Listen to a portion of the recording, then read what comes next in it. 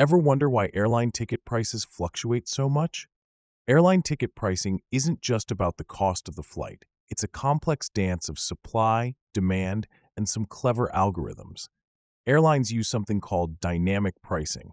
This means the price of a ticket changes based on how many seats have been sold and how much time is left before the flight.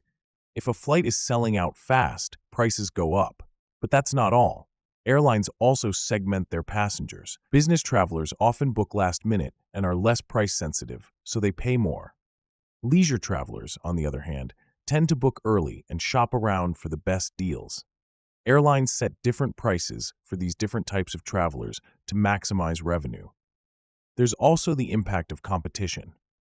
If a new airline enters the market, you might see ticket prices drop as airlines compete for passengers. Do you think it's fair that airlines fluctuate ticket prices so you pay as much as possible?